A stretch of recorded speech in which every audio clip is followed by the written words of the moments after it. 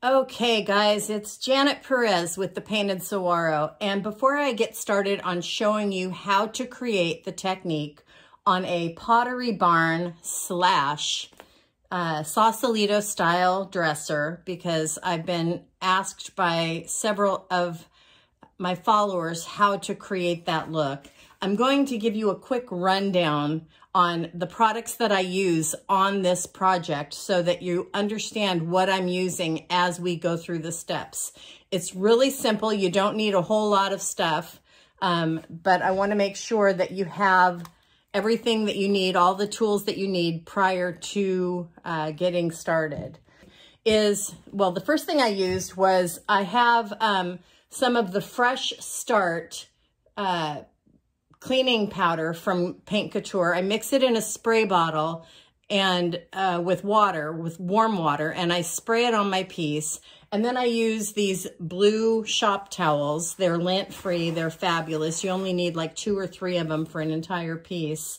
And wipe the whole piece down. I scrub it if it's really, really dirty with a scrub brush. And then I rinse it with a 50-50 combo of vinegar water. Make sure that I get all that residual cleaning agent off of the piece. Let it dry completely, usually overnight. Remove the hardware, and then I also filled all of the hardware holes with quick wood. It is, in my mind, the best thing to fill holes with. It's sort of like a 2-part epoxy filler, wood filler in one.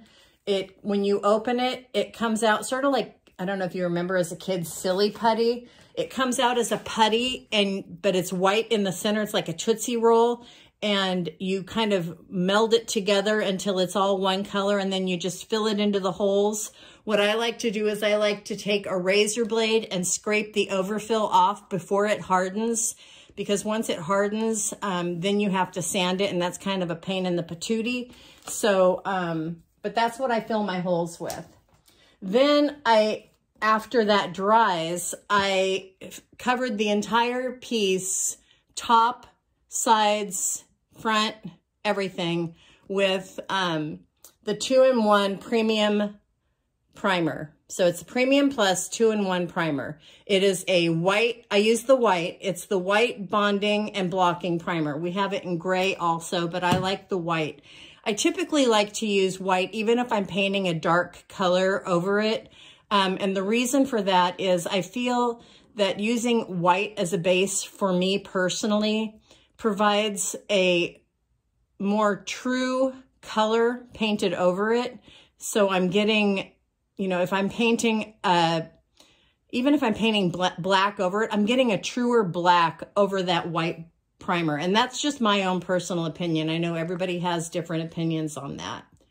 So the primer dries really quickly. You just need to let it dry for a couple hours and then you can paint over it. But I typically like to wait 24 hours before I start painting the next layer. The base coat that I paint, and I don't show this step because you don't really need to watch me painting a base coat, is Modern Rattan. This is a fabulous color for this technique. It lays down just the perfect sort of light wood tone, the blonde wood tone that you're looking for when you're creating the Pottery Barn look. So I highly recommend you get this color.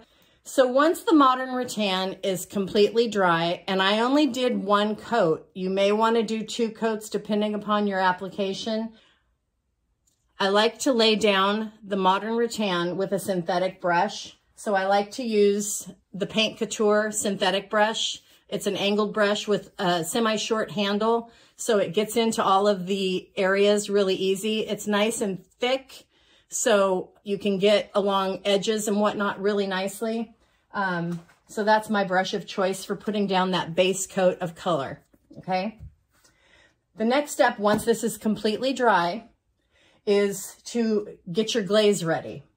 Now, Paint Couture has several different glaze colors already made ready to go for you.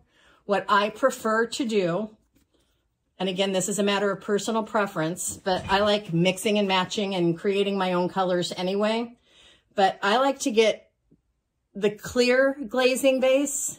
It's just a clear gel. It looks white in the jar, but when you use it, it's clear. It's just a clear gel. And I pour some into, you know, I like to use my empty containers. I clean them out and I save them. And I like to utilize those. So what I did, I'll show you, it's kind of a mess right now, is I used an old glazing base jar and I mixed it in that. So what I do is I mixed about this much base of the glazing base. And you can see this was a full brand new jar and I put about that much of the glazing base in.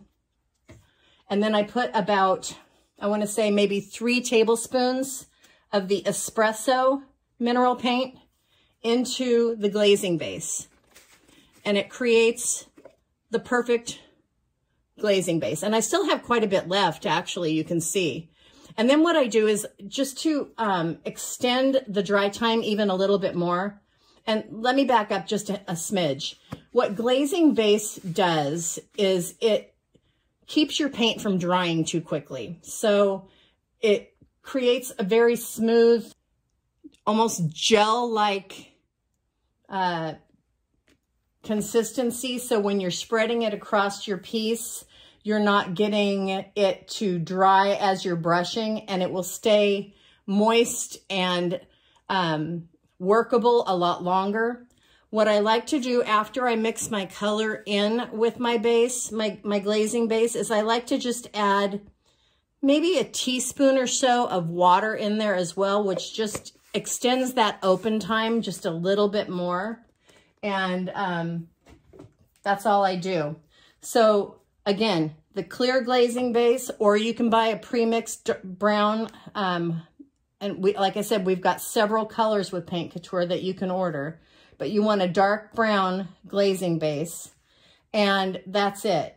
Now, as far as the tools go, I already told you, you want a synthetic bristle brush. You want and I used it last night, hold on.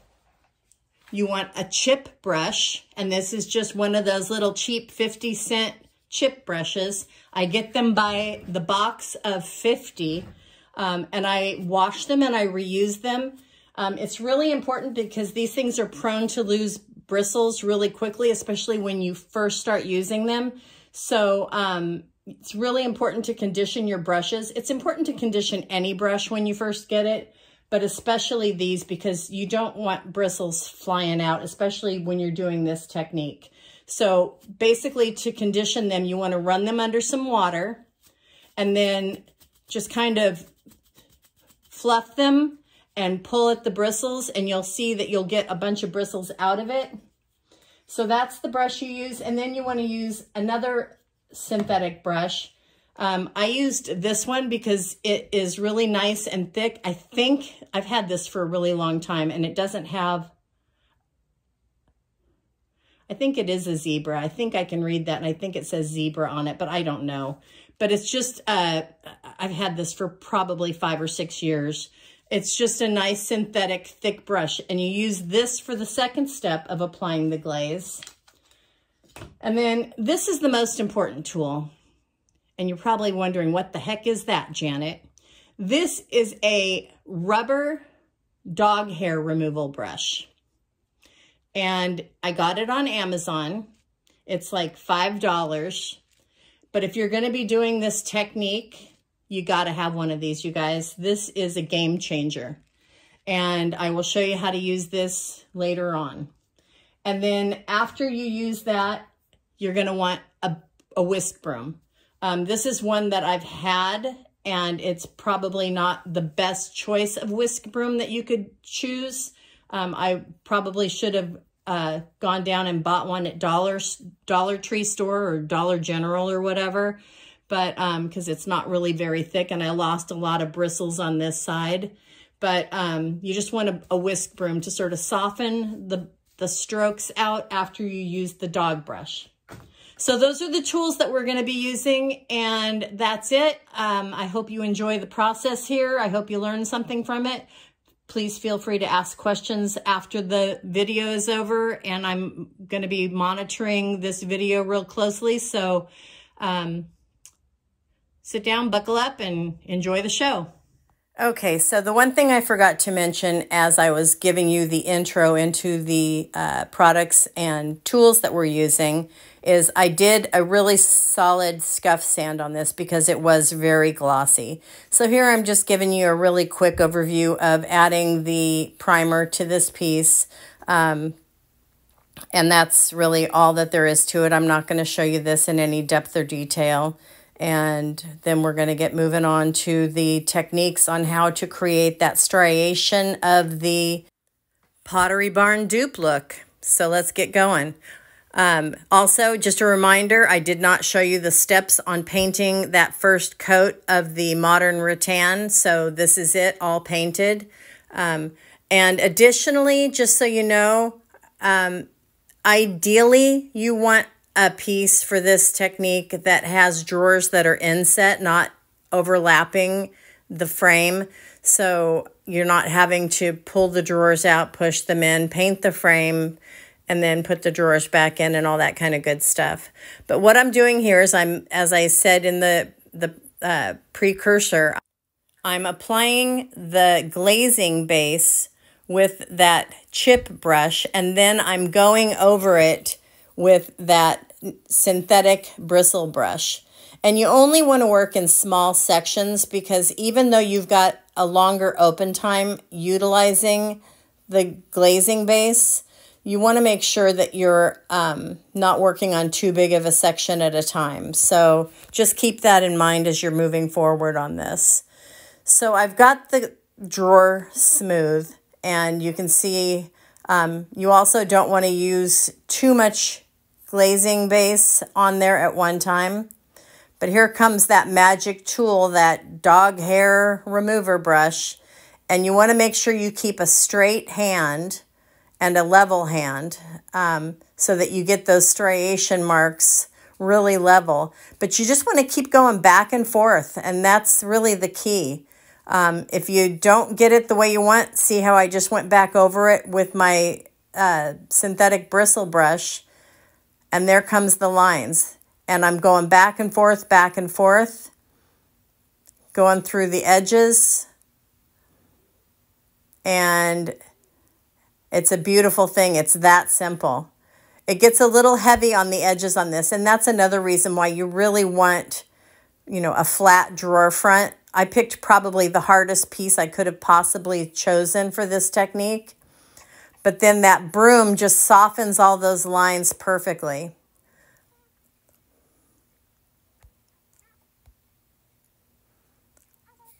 Again, I'm doing the synthetic brush, and when I push this drawer back in, you'll see it a little bit better. But using the synthetic brush to smooth everything out, using my dog hair brush to get that striation, those wood grain lines going on there.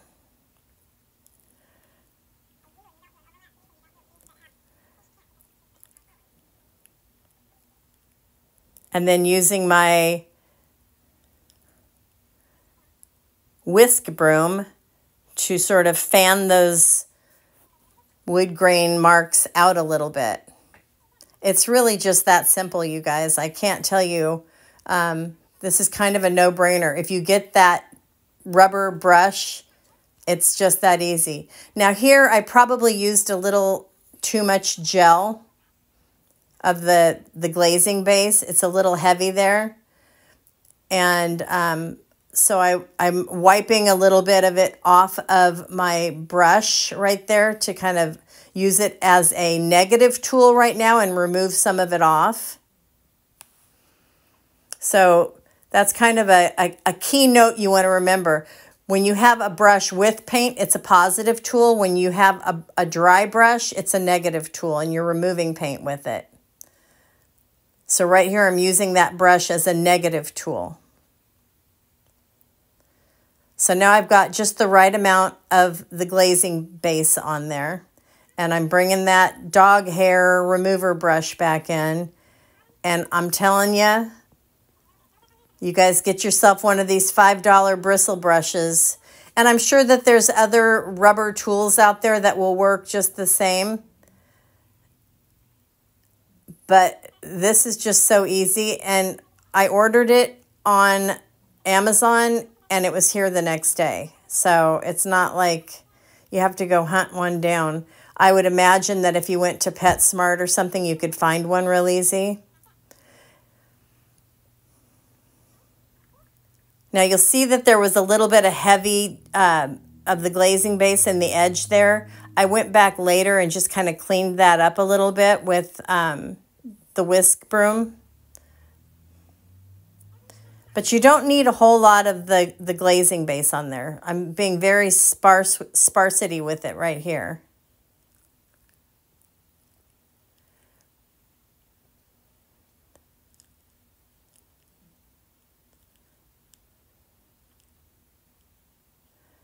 So spread it on, and then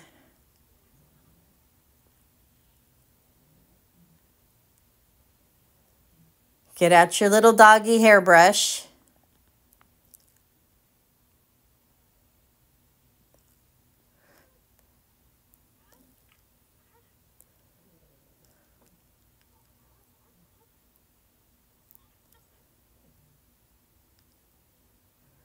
And the important thing to do when you're working on a dresser with drawers like this is you just really want to make sure you get those edges and pay attention to the detail on the edges. Because if you don't, it will probably look kind of funky. That's my only suggestion. I just couldn't find a piece of furniture here that had the kind of drawers that I wanted. That wasn't something that I wanted to do a different technique to. So. And personally, you guys know I'm all about color on pieces and design. So this isn't really my own personal style, but I had so many people tell me they wanted to see how to create this look that I'm doing it for y'all, not for me. If this piece doesn't sell literally in like 2 weeks, I'm going to do something else to it. Maybe I'll slap a big old transfer on the front of it. But it's that easy, you guys. Don't be afraid of this technique if it's something you want to do. It's my understanding that this technique sells like wild cakes. And that's it. I'm going to show you now. I did the side on this. So again, there's my modern rattan color. And this was really difficult to do from the side. I'm just telling you right now. Here I get that even-ish. And see, I got 2 of these for $10, so that's why now I'm using a blue one, because I set the green one down somewhere and I couldn't find it. And another thing I forgot to mention thus far is you'll get a buildup on that brush occasionally with as it pulls away the glazing base. So you want to keep one of those blue towels or a paper towel of any kind. You don't have to use the blue towel. But you want to keep a paper towel handy and kind of wipe it off occasionally so that you don't get a buildup of that glazing gel on the bristles, because that will cause globs of glazing gel on your piece and you don't want that. So here it is, a close-up of the Sausalito, aka Pottery Barn look. And I think it turned out pretty nicely. I like the hardware I selected for it as well. I finished it 24 hours after allowing the clear glazing base to dry with the Extreme Guard Flat Top Coat by Paint Couture. That's the top you're looking at there. And I found it to be a fun technique to try out. I probably will never do it again because it's not my personal style, but hopefully you will try it too. If you are going to give it a shot, please let me know how it did work and give us a thumbs up, a follow, and we'll see you next time here on the Paint Couture page. Thanks for watching.